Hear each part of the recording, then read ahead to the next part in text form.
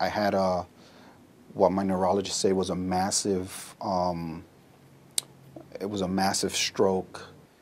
It's been, it's been really hard to get back on my feet, pain-wise, because I only feel it on the left side of my body. So my hands, my face, I felt like my face was ripped open and someone was digging. It was a constant pain. To be honest, I think I would prefer to not live because of the pain.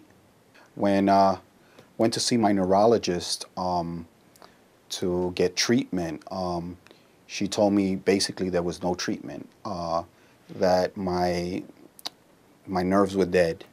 My neurons were dead, and I didn't accept it.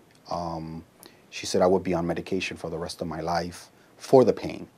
I took this medication and it just basically made me feel like a zombie. I mean, I have a family, wife, 2 kids. They're very active, and I need to keep going. I couldn't accept what she was telling me. Friends that do know me know what I've been through.